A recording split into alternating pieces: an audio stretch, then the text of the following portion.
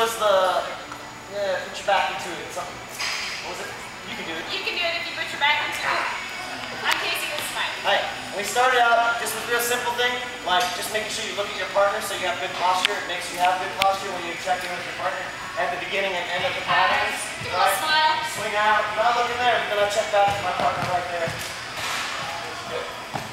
Then we talked about like kind of loosening up our upper body. We took a little styling from Frankie Manning. We do not suggest you do this ad nauseum, but every once in a while when you want to conjure the spirit of Frankie, give a little bit of the shoulder shrug while you're doing the basic steps. It makes you look real loose and relaxed. It kind of gives that real fun vibe, right? Woo. So shoulder shrug was another thing we had. Then we worked, we skipped to the rock step here real quick.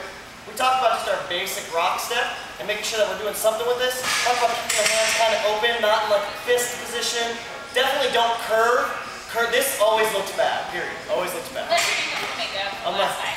Yeah. But otherwise, yes. Then not always. But we have this, I just said attach your right arm to your left leg leads. See how it goes right with it? But keep your head looking at your follower. Boom. Followers, we have the same principle, just left arm, right foot. Good. And then we had a circle where we added a little bit of styling. We talked about relaxing this arm in the basic circle so that it has a little bit of bounce to it when we move around in our basic circle.